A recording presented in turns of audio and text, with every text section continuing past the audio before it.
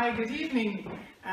Welcome at the Office Boat of HR Builders for our workshop on the 6 basic success factors in project management. I'm a little stressed, I must say, because it's the first time we will have this workshop live streamed. So I'm curious how all the technology will work with us this evening. I'm Sandra Peters, I'm country manager for HR Builders in Belgium. This is my work spot here on our office boat in Ghent. But before we start, let me introduce our audience. At the moment, not everybody is there yet because, well, traffic jams are part of living in Belgium, and so people are stuck in traffic even at this late hour. So let's start introducing the people that are here already. Shall we start with the ladies? Hello, I am Joke. And maybe you can tell something about yourself and maybe the experience that you have in project management, if you have any.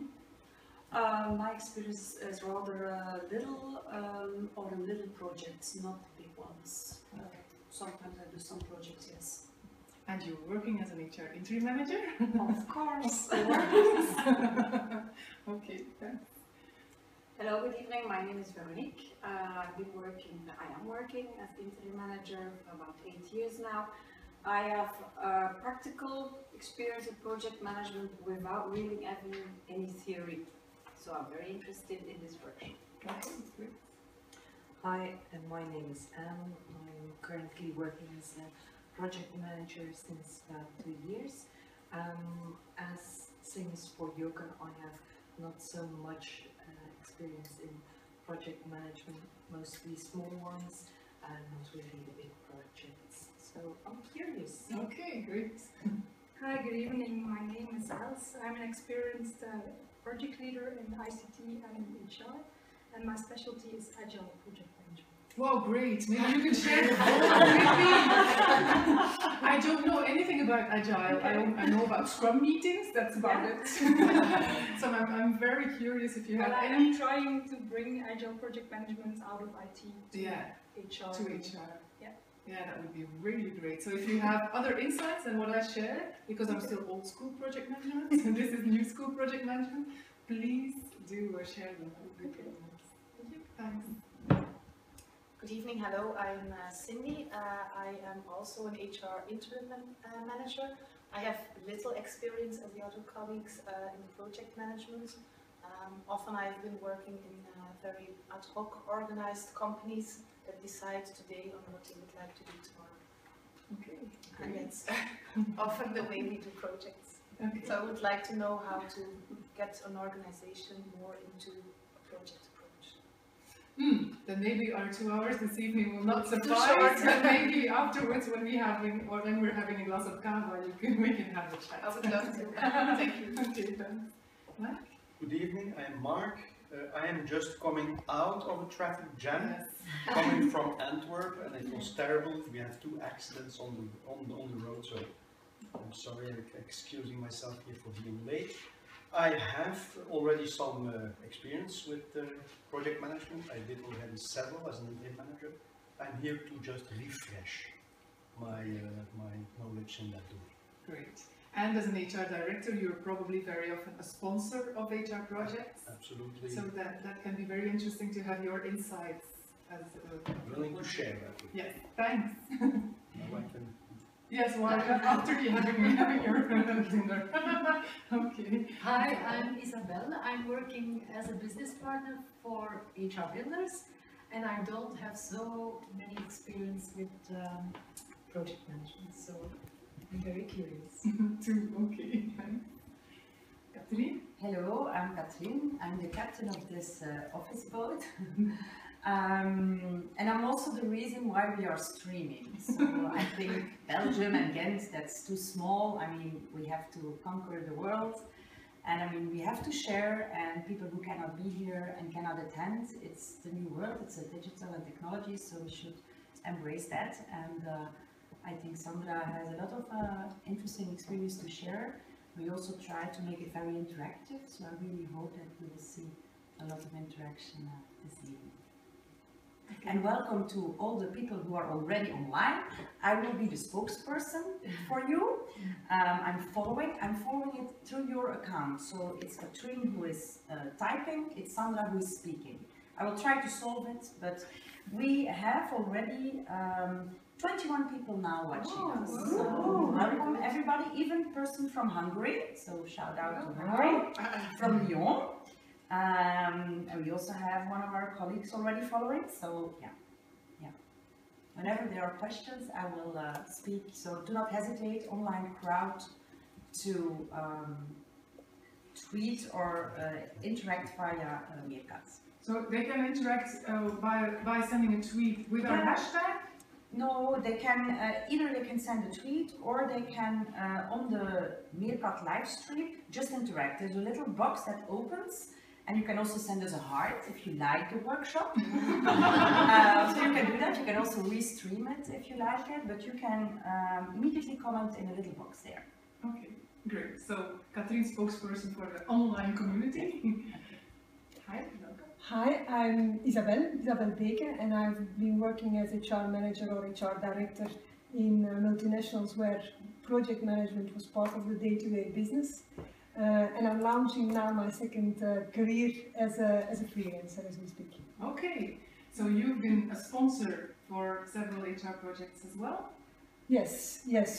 Part of project teams, being project sponsor, several roles in project management. Okay, so I hope that you'll be willing to share your experience, your insights. Great, thanks. Hello, I'm Koen van der Schuren, working for almost 4 years as an HR freelancer and interim manager. I have several experiences small experiences in project management, but too less for myself, I think, and I can learn more about it. And I hope that I have this evening. Okay, great. And then Robbie, yes, of course, our technology man. Well, I will be responsible for the streaming of this Tonight show. So I don't have experience in HR project management, but I'm certainly that Sandra will do it very well. And who are you? I am Robbie de Caluwe. Sorry, I'm a business partner at HR Builders. Okay, thanks. I'll give you the phone back. Okay. Well, I thought it was really funny when we introduced each other that everybody was watching the screens. So I suggest that we have a very interactive workshop. Okay, it's a little bit strange that we have online virtual people joining, but I would like to interact with the live people as well. So please feel free to share your insights and to talk to each other. No worries about that. Now, I have made a short presentation on the project management. It's we only have about 2 hours this evening on project management, and all of a sudden there's no screen anymore. Okay, thank you, Robin. I have about 15 years of experience in project management, specifically in HR. And I would like to share with you some of my insights on what makes a project successful or not. And because we have a lot of people in high-level functions in multinational or big corporations, I thought it would be interesting to focus on the interaction between the project manager and the project sponsor. Because if you have a good collaboration between the project manager and the project sponsor, this is already one of the most important success factors in the project to me. And so I will focus on the project preparation and on the interaction before starting the project with your project sponsor, so that you get the aim right, the target right. Where do you have to go to before planning? Because a lot of project managers, when they prepare their project, I don't know about other cultures, but typically in Belgium, when we start a project, very often it happens like this. You walk around to the coffee bar, for example, or in your company, and your HR director passes you, or the HR director passes up here, and they have a discussion like this. Hi, don't you think we should do something about psychosocial risks at work, I don't know, something that's a hot topic in HR, yeah, that would be great. Well, can you work something out? Yeah, great. Or we should go to another HRIS platform. Yeah, can you make an analysis? Yeah, I'll do that. And then they start, and next time you meet each other, the sponsor says, when will it be ready, your project? And then you have to set a date, what will the budget be, and you don't have a clear idea of what needs to be done in the project. But very often in Belgium we have the culture of pulling up our sleeves and taking on our boots and just starting away. But it doesn't make sense, because what is the target? What's the objective of your project? And if you get that clear and you get consensus on that, you can be a successful project manager. So that's why I focused on the relation between project sponsors and project managers, and I found 6 success factors. There are a lot more success factors that I would like to share with you. But before doing that, I would like to ask you a question. I've heard of several people saying that they are working on projects now. Is it clear to you what you should do, by when, and what budget do you have? What is in scope?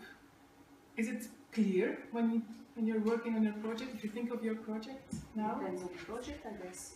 Do you have a project in mind? Yes, time registration, then you work with another company and you have to coordinate all the things that should be done. And then it is clear, it is not so easy when they say you're recruiting in 1 year 20 people and we don't know yet when and who and where and so forth. When they are starting up something new and they don't know they really don't know the definition and the objective, they can't tell us. So that is difficult. Yeah, more difficult. Yeah, it's more difficult. Yes. Who has a project in mind? Another project that you're working on? Can you think of a project that you're working on, or that you're a sponsor of, or that you're part of?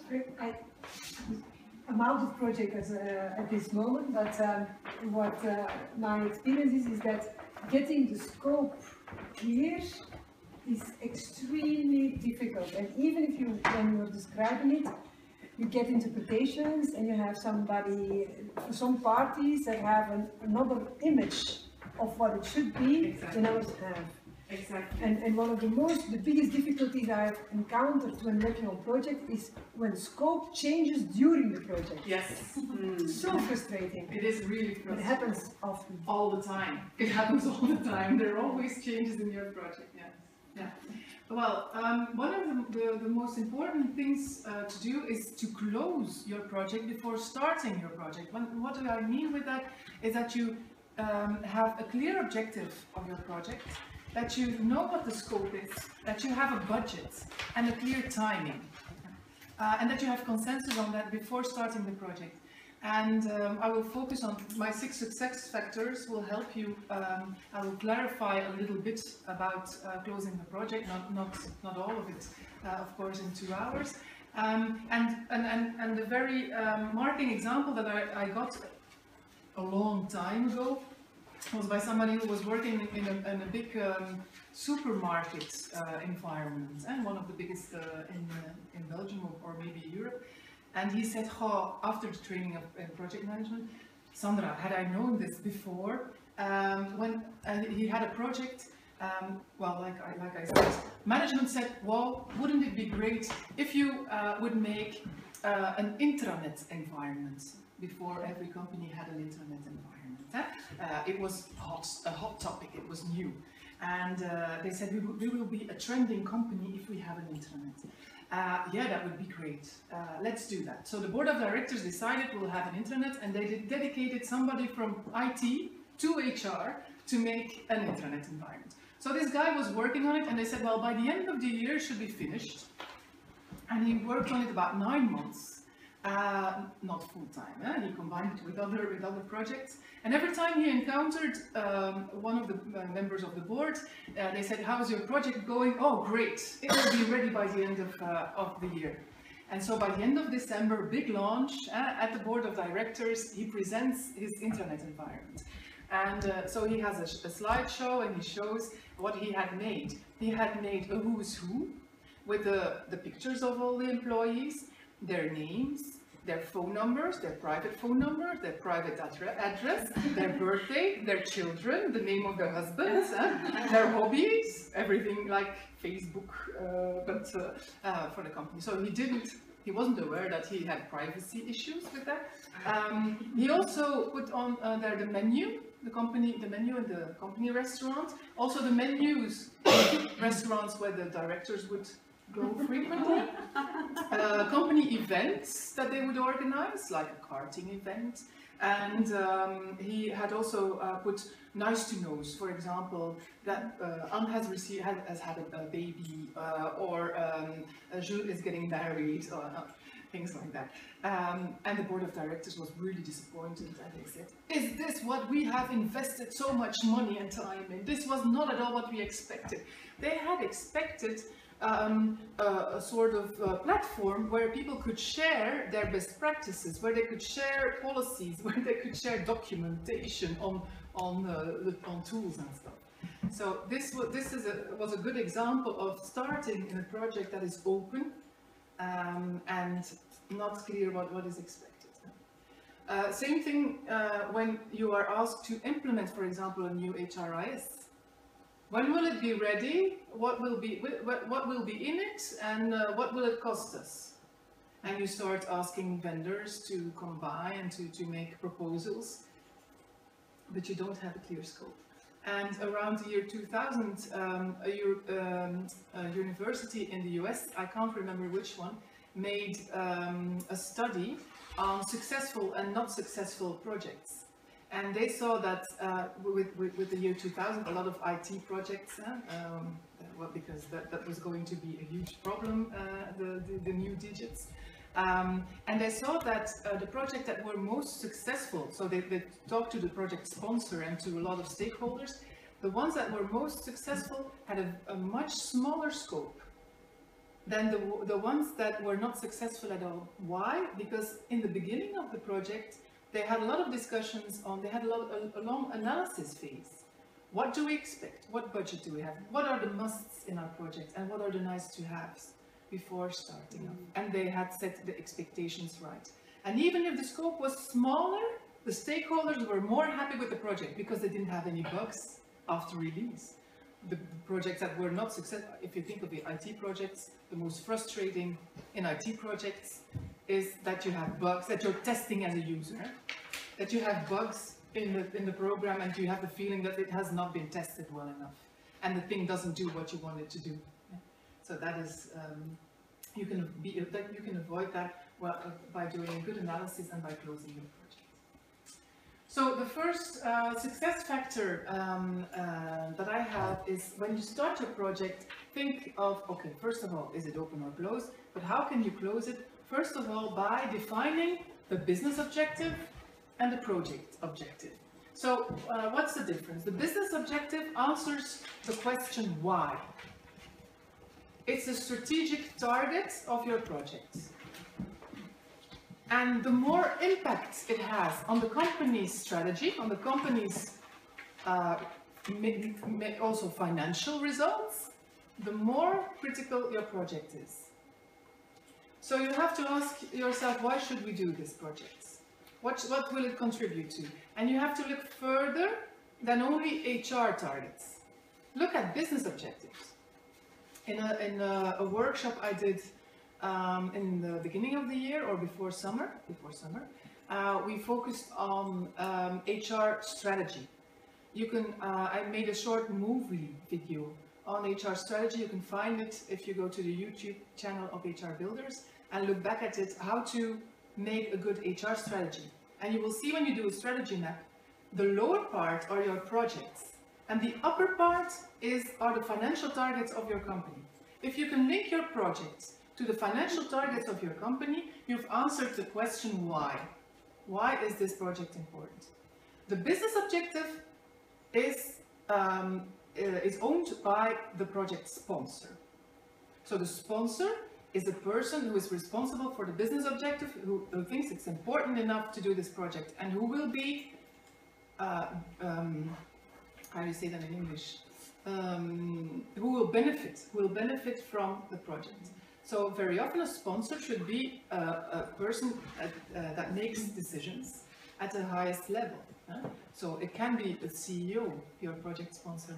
It doesn't necessarily have to be the HR director, unless he has been dedicated to budget or targets. And then you have the project objective or the project target, and that answers the question what? What needs to be delivered? And very concretely. Project, when will it be finished? What will be delivered? So for example, let's look at your private life. Can you give me an example of in your private life? Going on a holiday. Going on a holiday, yeah. Other examples? Buying a new car. Buying a new car, yeah. Yeah. Building a house. Painting the living room. Painting the living room. Okay, we all have a lot of projects, that's clear. Okay, let's take building a house. Why would you build a house? What would be the business objective? To create for the family. Yeah. Yeah. And how will you benefit from having a home for your family?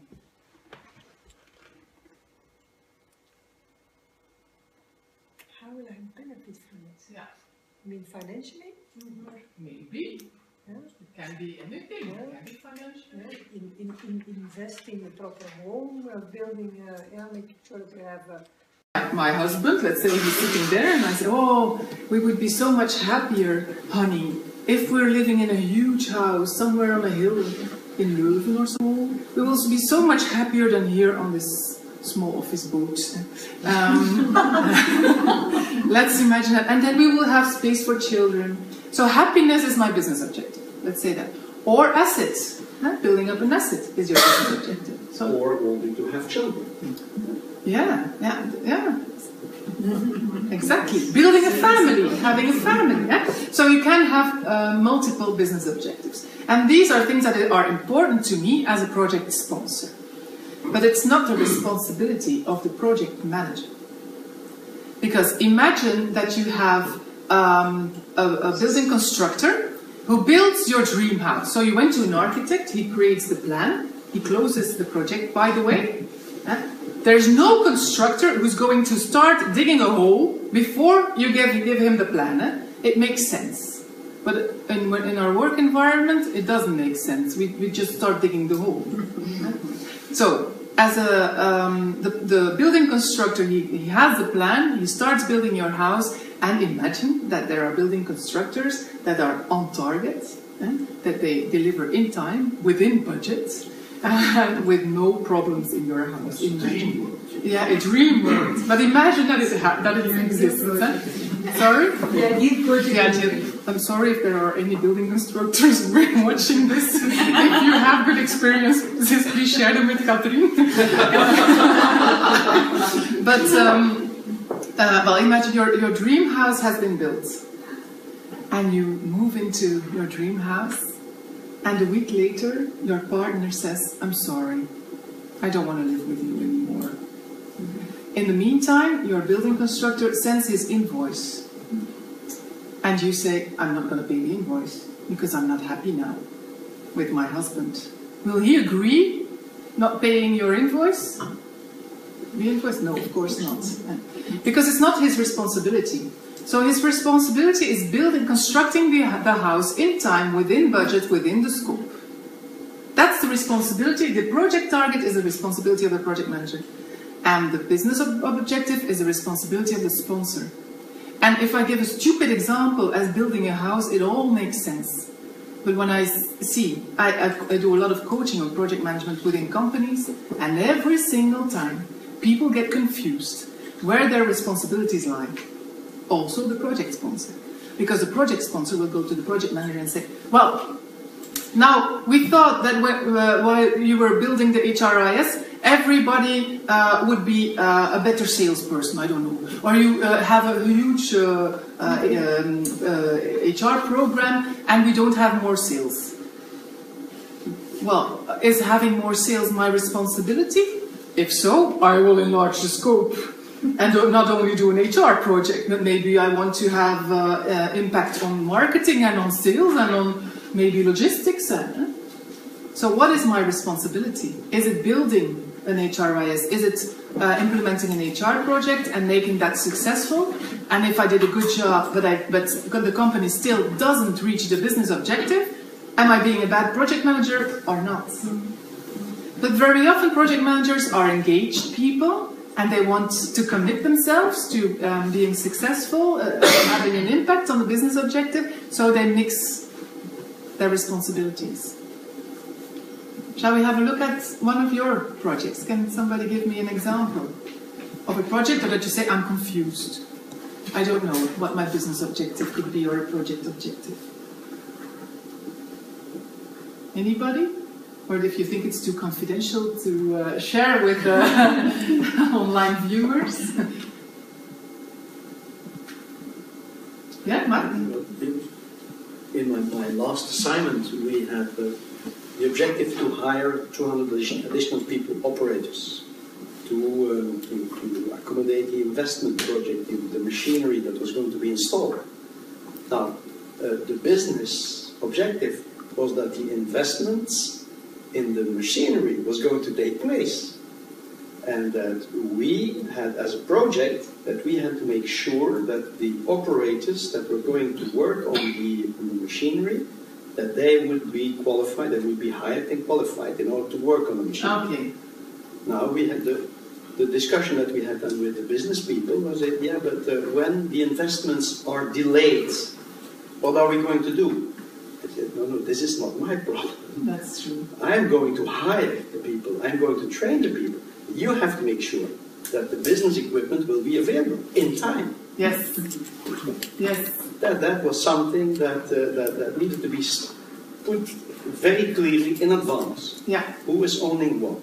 Exactly. And of course they are influenced, and there are two different project managers there. But it's part of a bigger project, the implementation of a new way of working in the company. Capacity in order to have more products that should be sold, and that is the ultimate business. Voilà, exactly. Okay, so it's part of a bigger project, and a bigger project can be split up in different projects. In project management, we call this project management and this program management over different projects. And then the business target, like you said, of this project is to sell more and to have a bigger revenue. Now, the board of directors has decided we need to invest in new tools and train people to use these tools because we're convinced that we sell more. Imagine that everything goes well, you have the tools, people are trained, and the revenue is not increasing but decreasing. Or sales is not following. Or sales is not happening. Exactly. Sales is not developing as was expected. Yeah. So, are you a bad project manager if you foresee the training? Absolutely not. No. No. But it's difficult to say that. So it's best to make that clear beforehand, to have this discussion with your project sponsor and determine what is my responsibility here. And when will I have done a good job? When will you be happy of me doing this job? Yeah? Yeah. Very often, the investment is considered as a project, because I've lived exactly the same exercise, but in the other way around, they advance the timing. And so, investment that very often, so you have a large project and it's really under an umbrella of a project for the investment, but actually it's the project manager of the investment that at a certain time, or the operations manager at a certain time, is asking to make sure that you have people on board and trained. And it's not necessarily considered as a separate project. It's more like the project team or the project manager is asking for resources from another department. So then it's difficult to how to manage that. Well, saying this, Mark, I thought it was a little bit funny because these are resources of your projects. Money and people are resources of your projects. So very often it is combined and you have sub-projects. To make a project successful, you have the investment in the tool, you have investment in people, and people are not always part of the same team. So typically in a project, it is cross-departmental. As a project manager, very often you don't even have hierarchical responsibility over anybody, but in your project you do, and sometimes people with a very high responsibility in the company, a position +3, for example, that you have to manage. So it's not easy being a project manager. And that's why it's very important to have a close relationship with your project sponsor, and the project sponsor supports you. And the project sponsor is a decision maker and has enough power. So look at people in the board of directors, for example, that can decide over resources. That have, well, why do we call it a sponsor? Because it's a person putting his wallet on the table. The wallet of the company. Yeah, I just want to comment because in this example I think there's also a question of interdependencies, because sometimes even your project sponsor will not on his own be able to contribute to the overall sales result. So at one point I think what's important, and actually what we do in projects was say, this will contribute to 30% of your savings, and it will contribute to 0 savings if you don't get your, I don't know, governance or I don't know what else around it. So for us it's kind of always important that whenever you present the project, you're making sure that other people are tracking the other ones in parallel. Yes, and, but again... And that, if they fall behind, they're always kind of reported in tandem. Yeah. The program manager here should know what's going on in the other sub-projects. Yeah. And you need to have a lot of meetings and a lot of reporting tools to know about that. But if a project is strategic enough, you should invest in good project management tools, I believe. But still, even if you say this project will contribute to 30% more revenue, for example, the 30% more revenue is not your responsibility. It's not part of the project target. Because if you make it part of the project target, then the scope and the budget is right. Any questions on this? How about the interactions with the virtual community, Katrien? Yes, first I have to say hi from Cécile to Koen. I think it's really nice that she can view him from beyond. Greetings from Lyon. We have 37 people watching. Okay, great. But if you have any questions, let us know. Okay, my second success factor is that you have to discuss your negotiation space. When I give training in project management, I usually give 2 days of training. I say that if there's only one thing that people take out of the training, it's this. There are 3 big elements in a project. I already talked about that. Outcome, so the result of your project. Resources, so people and budgets. And the time. And they can't all 3 be as fixed in the beginning, as determined before even starting the project. So when you do prepare your project and you close your project, of course, all these 3 elements you will define them, because your project can't stay open for the rest of your project. Your scope can't stay open for the rest of your project. But there's some old school communication going on here by paper.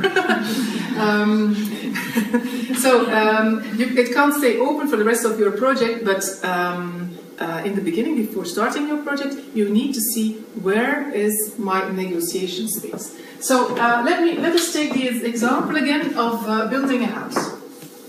So imagine that I have my negotiation triangle like this. For example, the outcome, the result of my project, I want this big house on a hill with a swimming pool and a view and no neighbors. That's my dream house. Yeah? That's the outcome. I have to move because by the end of December, the tenant of my boat or my apartment is moving into the apartment, and I have to move by the end of December. So the timing is very strict. And my budget, my resources, I have 200,000 euros.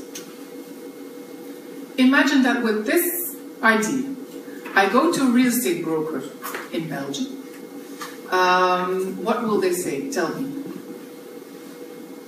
It's not possible. It's not possible. It's impossible. What could be another answer?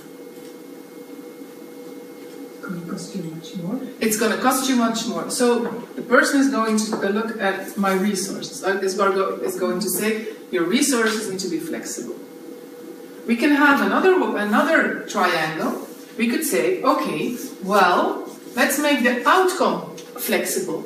I have limited resources. I have a limited time. So, okay, what can I get for 200,000 euros?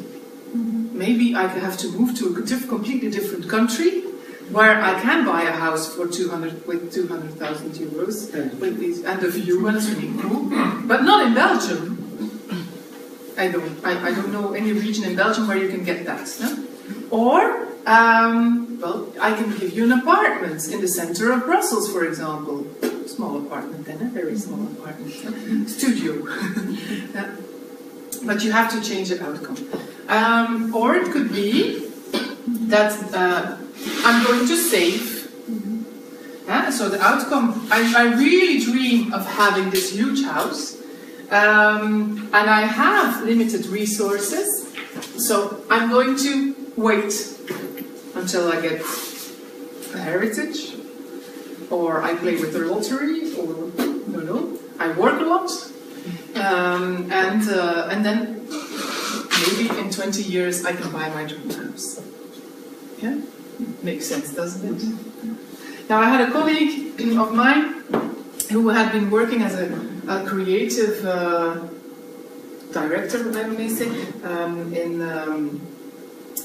I hope I can just say that, yeah, at the Belgian TV, and he said, oh, I know this from making movies and TV programs, and he showed this. He said that at a certain point in time, VTM wanted to buy Beauty and the Nerd. Don't know if you know the program. Yeah, Beauty and the Nerd. That was a program that was very successful in the US, and they asked the creators to come to Belgium to discuss them buying this program. And VTM said, we have to have it online. It was like in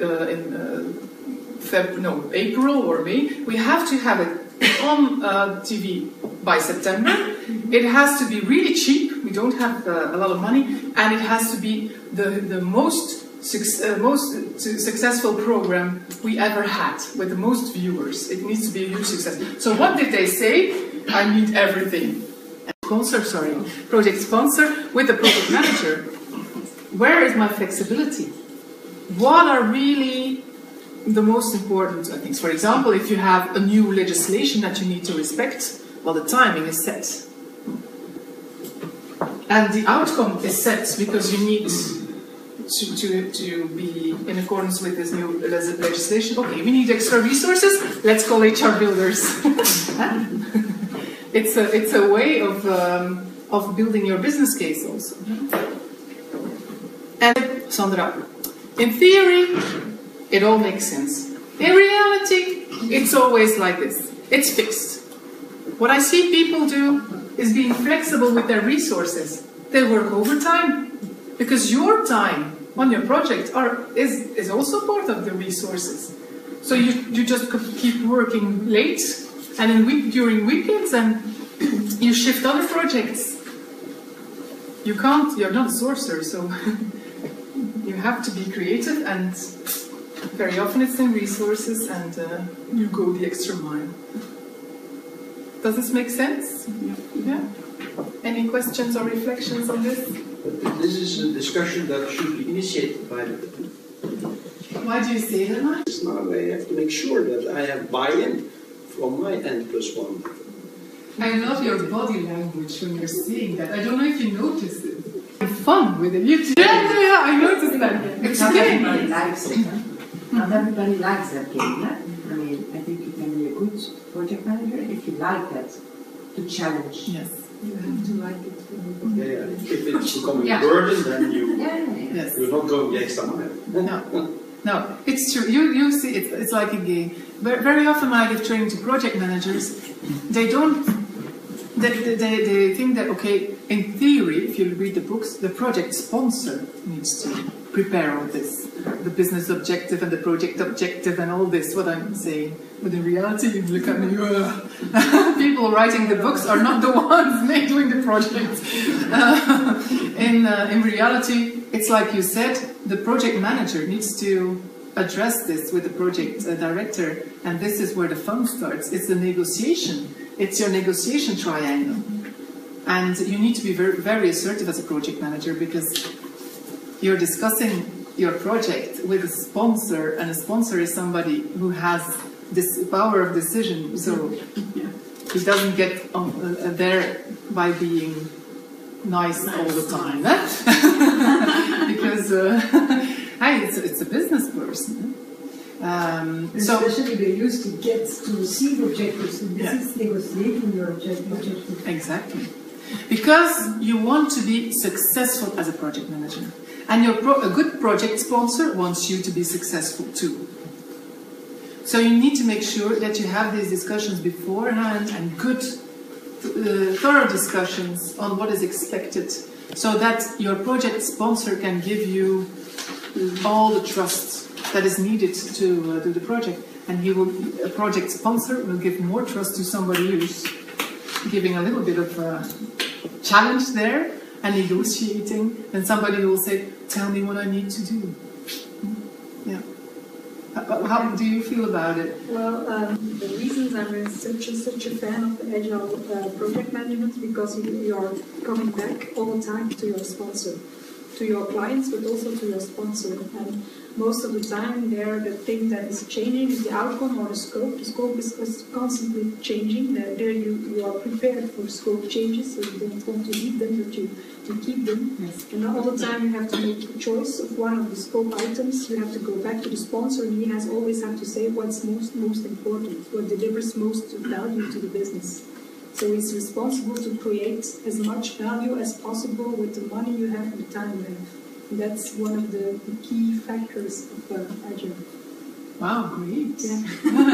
Thanks.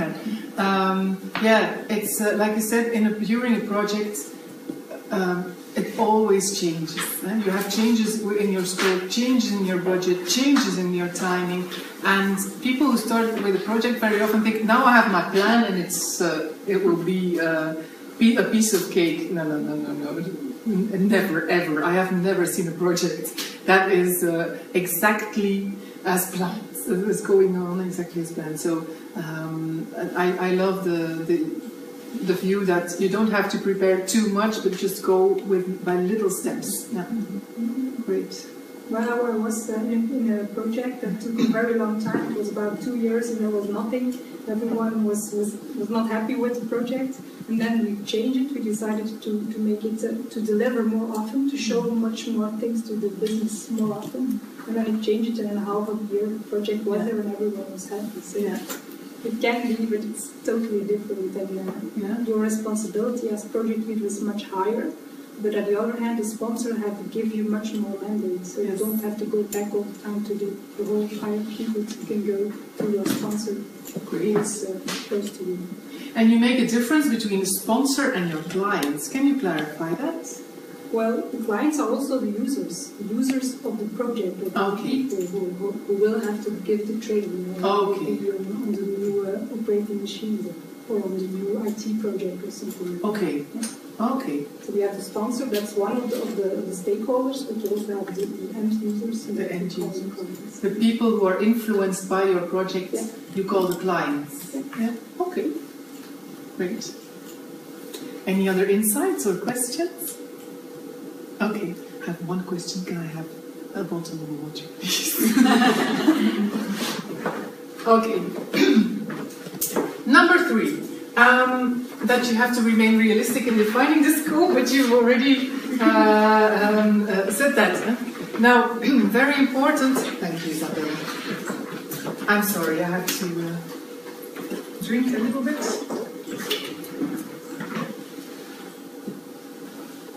Very important discussion to have with between the project sponsor and the project manager is what are the musts in my project.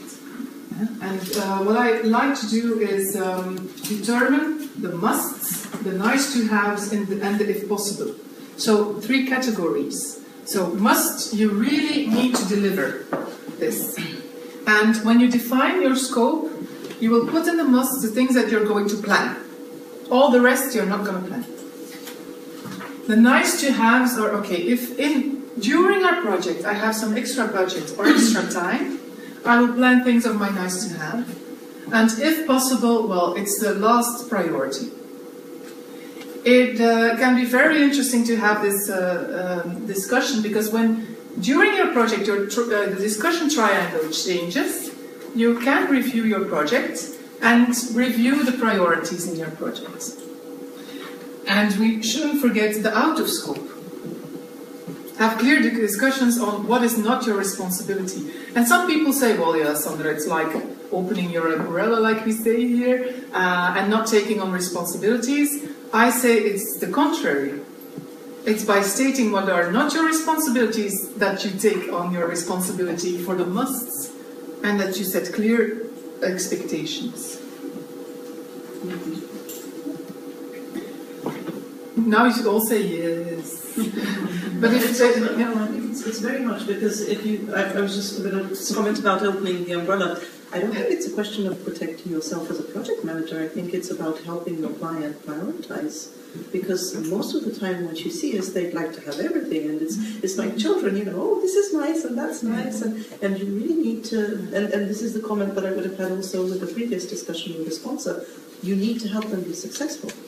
Yeah. So you need to limit them to a few things that they can really succeed in. So that's why, to me, you have that discussion on this. So yeah. No. Something well this year, and which is big, and then you will be recognized by everyone. Exactly.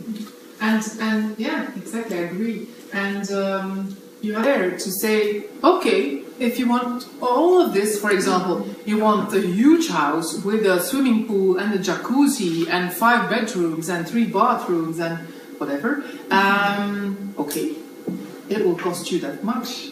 Oh, and then when you have a discussion about the budget, then all of a sudden the scope changes. But that's okay, because when preparing the project, you review scope, timing, and budget anyway. Yeah? But it's nice to have this discussion, because sometimes your project sponsor would like you to have a huge outcome of your project. And then you can say, okay, if there's some time left, if we have extra budget, I will consider this, or we will rediscuss this, even. We will rediscuss this. We haven't forgotten about it, but it's not the biggest priority. If we really have to choose, what do we need to deliver first? Any ideas on that? No? I have some experiences, more than one, with tire registration. So they are calling you to make an implementation about time registration, normally in collaboration with ICT, and then you have to prepare everything, you have to present, because you need some clients who will work with it. It's not always HR. Sometimes it are the managers or of some departments who have to follow up some registrations, and then they are thinking further, and then they say, oh, now you're doing a project for HR, but what's in for us? Yeah. So your clients have another purpose than HR has. Exactly. And that can be a discussion. Then they are looking the advantages for themselves, and they don't see immediately their advantages, because they are thinking otherwise. They are saying, if, for example, this can be connected to our production machine, the planning tools, oh, then we see some advantages for us. But then you talk about another project, and it's blocked. Yes. And then our sponsor is blocked also. Yes. Well, I have had the luck to work on a long project in a Japanese company at Toyota, and in the beginning I had really difficulties with. I thought they were slow in their decision-making process. It took a lot of time. The consensus culture. And we here in Belgium, oh, come on, we go on with it. But they wait until they get consensus. They have meetings and meetings over and over again until there is a consensus, and then they start and they fire away and with a high speed. And I have learned there that it's really best to wait until there's a consensus before starting a project, because otherwise you're always busy with your change management project, and it costs you a lot of more time. People leave the company because they don't agree, and you have a huge mess afterwards. And I've done some time and registration projects, and all the time we thought, okay, it's going to be we're going to implement time and registration tool. That's it. No. Put in your scope, and sometimes the scope needs to be enlarged with clear communication and sensibilization of the stakeholders.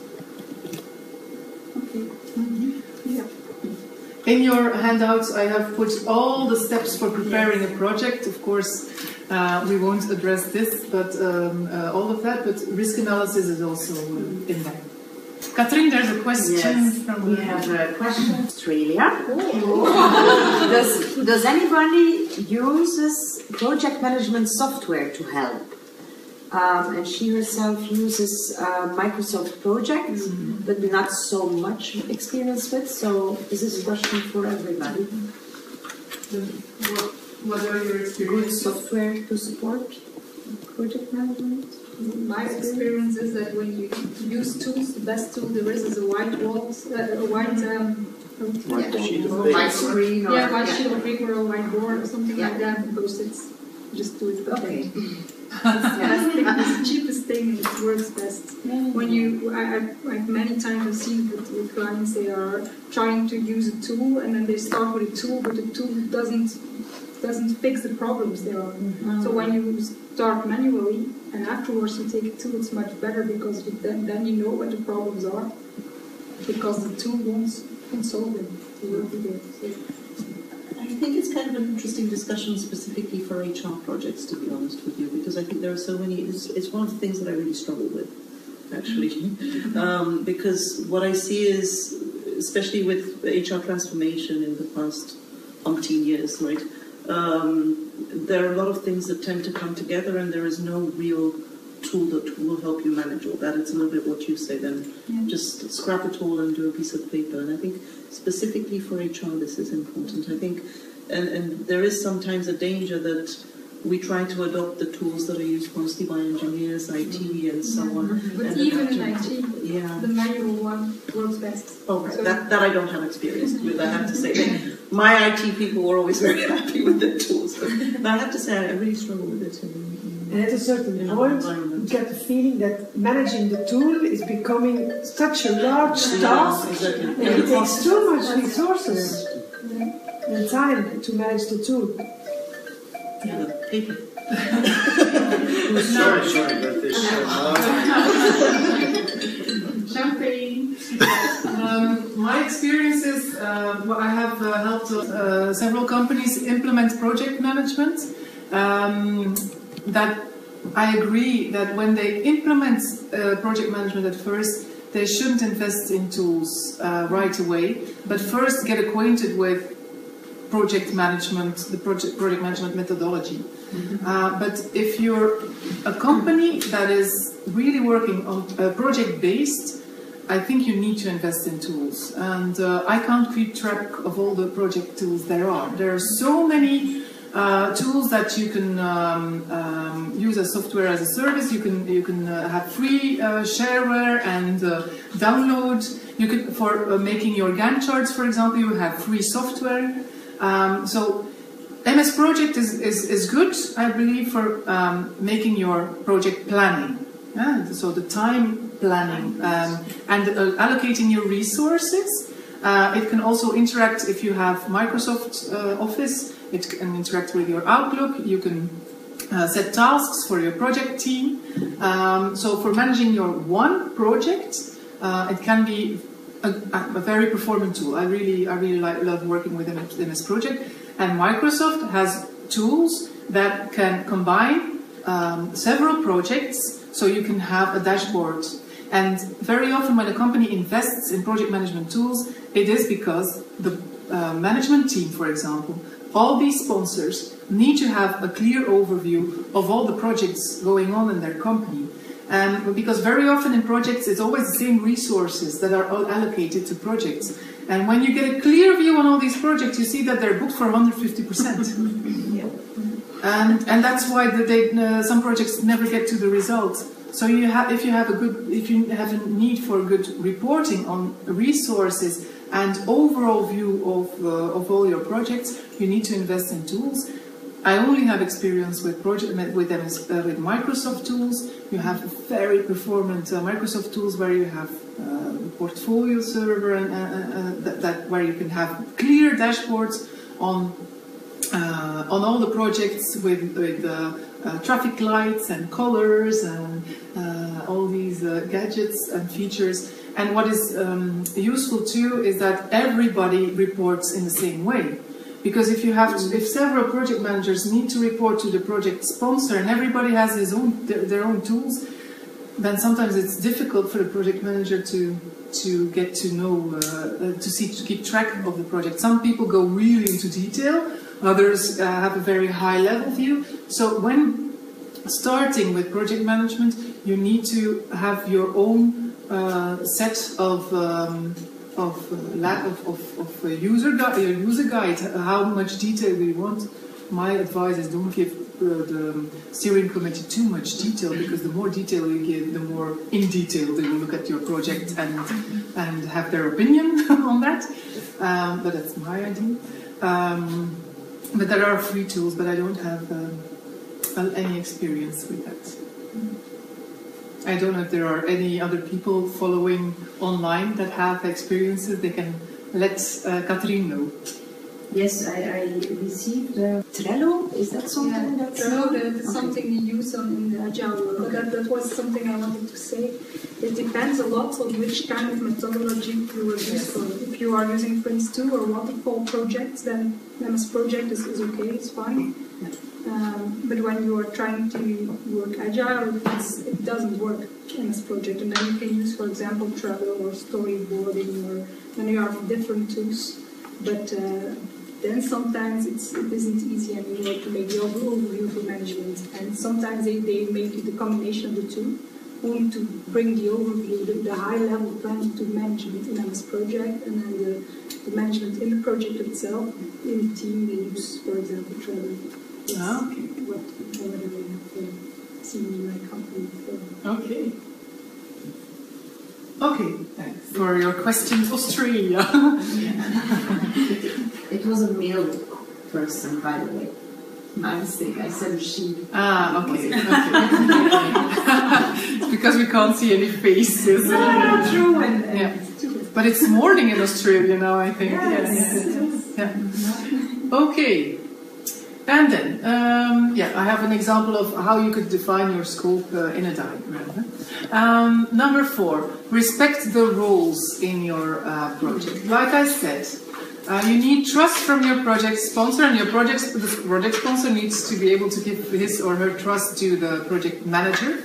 And like I said too, if you give too much detail to the steering committee, then you have detailed discussions in your steering committee meetings, and not overview discussion. So the steering committee is the board where you report on your project, and these are the people who are able to decide on any changes in your projects, who will give their go for the budget, who will give their go for the outcome, and for the timing. And if there are any changes, you need to go back to the steering committee or your sponsor, according to the impact of the change, to have their goal, to go further with your project. Your steering committee, these are people who have the decision power over your project and over the resources, mainly. So imagine building a house. Who would be the steering? Who would you put in the steering committee?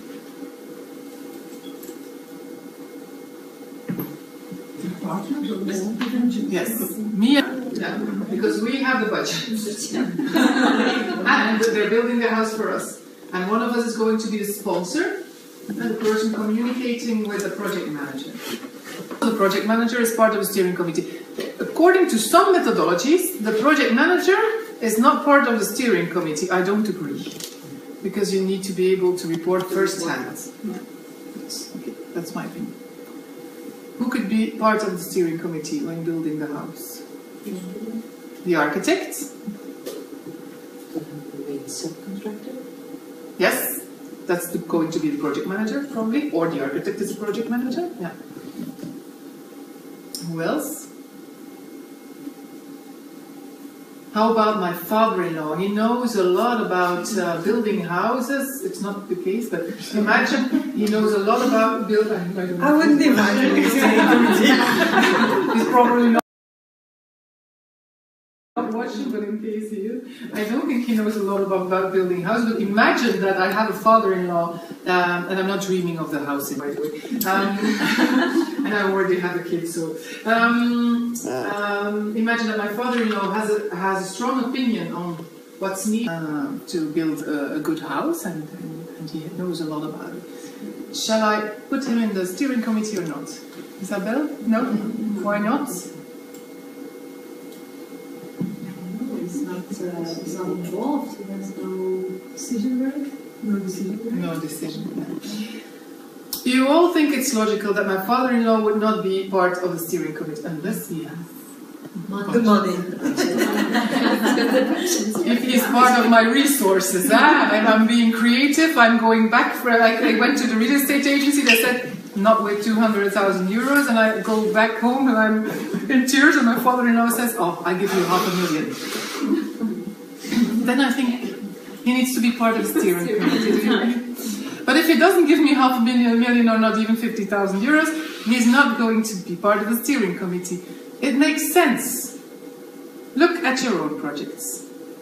Haven't you ever had a steering committee where there was somebody who didn't have any power over your project? Part of the steering committee?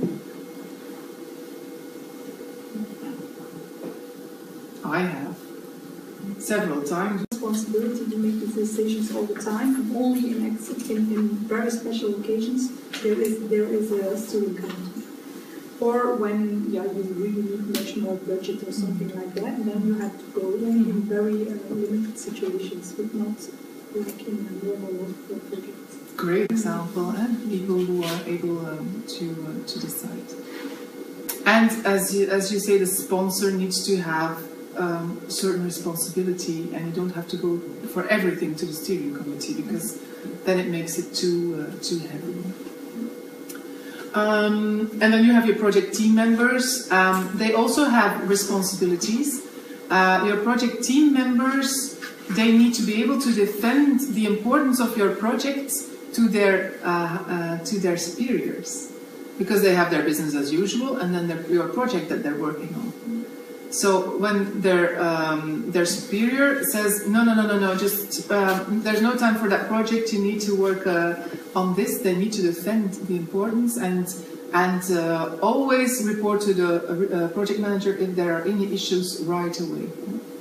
So a project manager shouldn't go to the steering committee or the sponsor and say, I haven't been able, we're not collaborating. But then your head will roll if you do that. And then I agree. Okay. So you see that the sponsor and the project manager, they are so crucial to the project, and even in Agile, even more than in Prince2, for example. It's more stressed at one. I really like it. I'm going to analyze the Agile. Okay. Now, I have a video I wanted to share with you, but I forgot to load it, so I will click on it. I hope you won't be shocked. But just a small intermezzo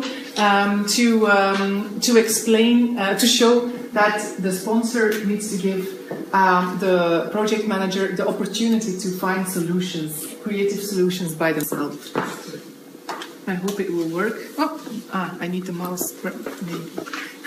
Sorry. And I don't know if you can be able to watch it online.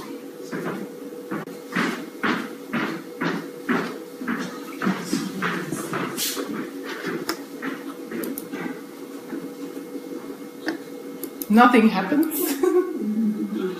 Oh, it's on. We have to switch.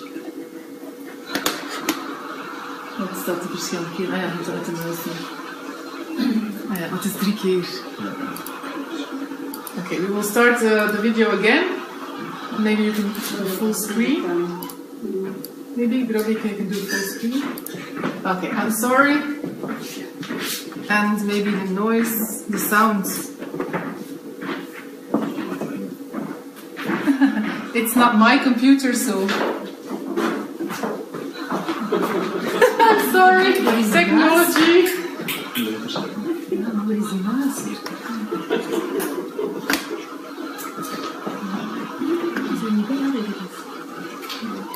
It's okay.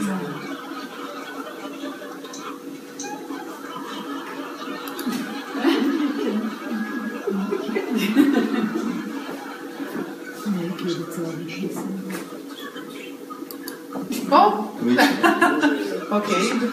We will have to. Maybe we can start over. Maybe we can start it over again. Wait, just a minute. Oh, technology is not working with us here. Okay, I will. The sound is. I will play it back. I'm sorry about this. God, die muis. Okay.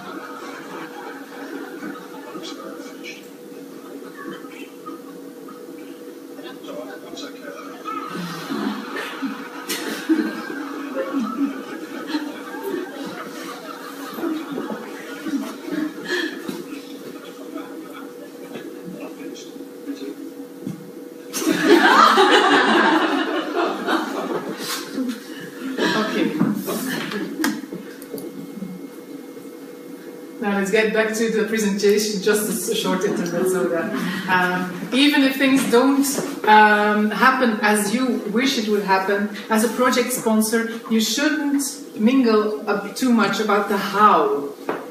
And the what is important, the how is the responsibility of the project manager. So okay, they come to a result, maybe it's not very efficient, but they get to a result and they learn from it. Okay. In my timings and in my budgets, in my resources. And like we did with the scope, the nice to haves, we also have some extra margins. And it depends on the budget, if it's a huge one or a small one, what percentage it should be. And there are different views on that. If you need to have 5% margin or 25 even, but it depends on the type of the project, I believe.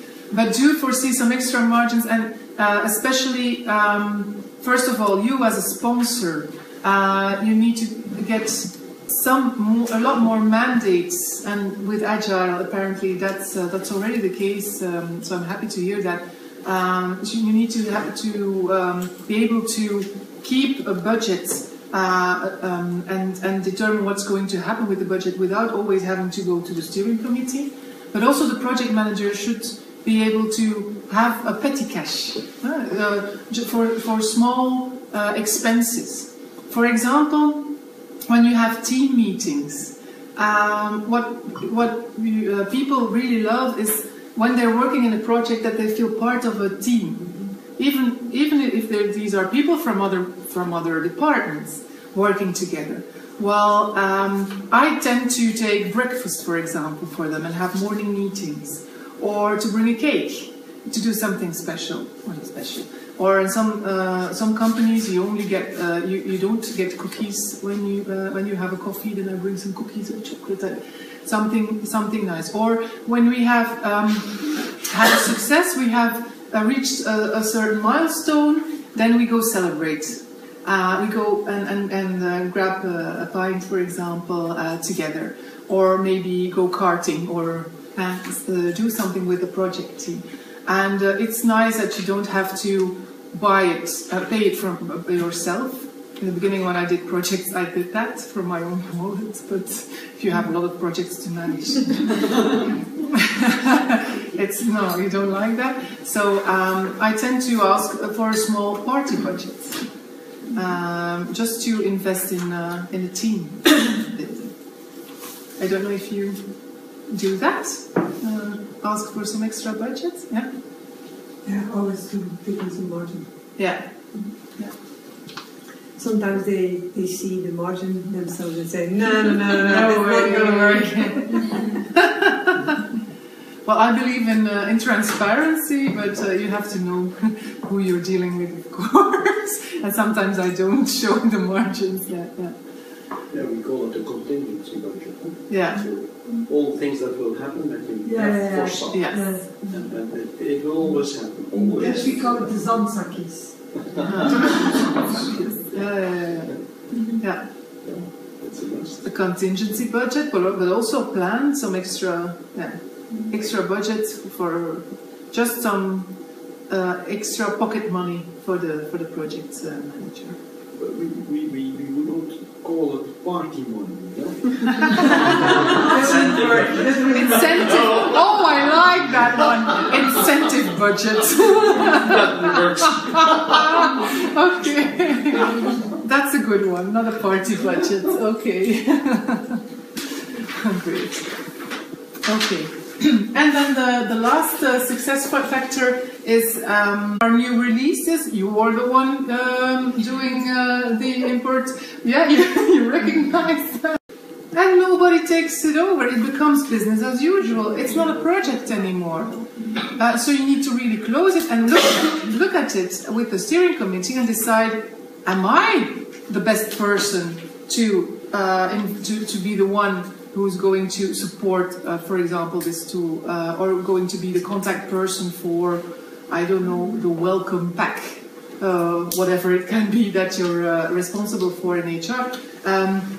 Or would it be best that it's part of the job for somebody else? And very often it's not even celebrated when the result of the project is done. It's normal. We don't have time. No. We've spent so many steering committees on this project. It's finished. No, we're not gonna have another meeting again. You need to celebrate the result, the end of the project, like you celebrate when you move into your new house, and to have a look back at the project. What have you done well? What went well? And are there any learning points? And feedback. I really like to get feedback from the steering committee, from your project team members, from other stakeholders on how they have experienced the project and if you did a good job. And a lot of project managers are afraid to ask that because being a project manager is not always a fun job. You have to play the game. You sometimes, with the stakeholders, some people give a lot of resistance to your project and it doesn't always go as planned, and you're not always liked by everybody because you're implementing something new. they were not waiting for you, and it can be, sometimes it can be fun, but not always. And then you think, oh my God, there were so many things that went wrong in my project, I'm not going to get a good feedback. And very often you do. And it's very interesting to see what people appreciated about your approach, and also what you could learn from it.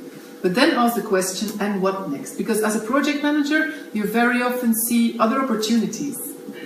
Your project is finished, but other stuff should be done. Your time and registration is finished, but we should maybe revise our time schedules, for example. It could be a new project, but are you the one doing that? Maybe it's somebody else who's going to do the project. So really take the time to close and to ask, okay, who's going to take over? I saw you nod. Do you have experience with not closing projects? Or? Yes, sure. In one of the last companies where I was, I saw them try to implement 3 times in a row an ERP packet without closing the previous tryouts, having no closure, and starting with the same mistakes. Okay. I don't know how it ended now because I'm not there anymore, but they only installed a steering committee, and then they had a group of key users. They had no project team. They had a project manager who had nothing of all these responsibilities. So no, I think it's very important. Step 6 is closing and learning for the next project. Yes. It's very important. Yes. It all costs too much money to make the same mistakes again and again. True, and when you say it costs money, very often the biggest budget in a project are the resources. And when you make your project budget, you need to calculate the cost of people working in your project, number of days multiplied by the cost, and we're in HR, so it's easy for us to get to the cost of employees. And when they see how much it has cost labor time, how much labor time it has costed in this project, then sometimes they're aware of the fact that it's important to learn from mistakes. Yeah. Other insights? Yeah, I was just, I can only echo the thought, but indeed in my current project I'm finding it's dragging on much longer than probably 2 years, for example. And I am, 2 of the things that I'm doing, one is I told them that I will not work on it more than 3 days a week, because then I had to force them to take over some of the activities which are now ready to be taken over, to be handed over. And I've also asked them to identify people who will formally take over the activity from me once the respective area is, let's say, complete. So I'm kind of phasing out over 4 to 6 months. The budget for the project, and so the mandates that are needed in your project. Calculate all of that, and then add on to that time needed just for project management. Standing on your chair and overviewing your project, motivating people. And in my experience, you need to add about 20%, 25% to, for example, I have another meeting for my operational stuff. I drag the project management, blocking my agenda to another moment in time. Because otherwise, probably, you're working evenings and weekends. But sometimes we don't have a choice, sometimes because we're reaching the deadline. Yeah. But you also need the time. You can work in weekends, but your colleagues, you have to communicate when you aren't there. So you need time when the other people or the clients are there. So it isn't the case. Implementators, for example, for HRIS systems, they good ones. They add like 20%, 25% onto their budget just for projects. So you have to pay them for project management. But these are the good ones because they will be able to monitor the project. There is a suggestion. First of all, we have 79 viewers, so that's people who are indeed enjoying the interaction we have here and what we learn. And one suggestion is a company for a project management tool. We were talking about tools, and it's Be Innovative. And they have, it's like, I think, yeah, it's a software, you can have it on Android and Be Innovative is the name of the company. So I wanted to share that. And then I also received a comment via email on, when we were talking in the beginning on the differences between the sponsor and the project manager, the differences in responsibilities sometimes. She thought like, okay, maybe it's a little bit too simple, as we talked about it. If the sponsor doesn't have his business objectives clear, not for the business nor for the project members, then a project management can be impossible. But I think that's what we said, or what we agree on. I fully agree. That was the first slide,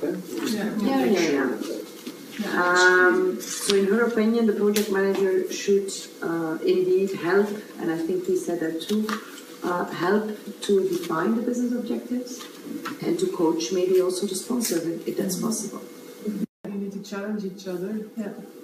But I fully agree that without having the business objective and the project objective clear, don't start your project.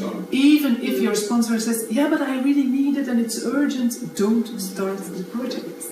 Don't do it, because you're not going to be successful. You're going to be very visible in the organization and everybody's going to see you. And they're going to be pissed off. Yes. So you're you will be considered a failure. Yes. So you're not doing yourself even a favor, and not the business. So you're losing twice. True. Don't do it. If that is not clear from the beginning, leave it out. Say, yes. I have to do other things. Yeah, true. Yeah. Okay. Any other comments or questions? Well then, I would like to thank you for participating. For the ones who are here present on the boat, it's bubble time. That's the advantage of coming to the boat and joining us for the workshop. So I hope you will stay. For everybody who joined us through the streaming, thank you for being our guinea pigs, because it was the first time that we did the streaming. I hope we can welcome you on the office boat or any other location that we do workshops, and if it has been a success, we will of course repeat this initiative and do some more live streamings. We will evaluate it and let you know about it. Maybe you can crack a bottle by yourself wherever you are. Even in Australia you have maybe breakfast with bubbles. So thank you for watching, and bye from Ghent. Bye. Bye. Bye.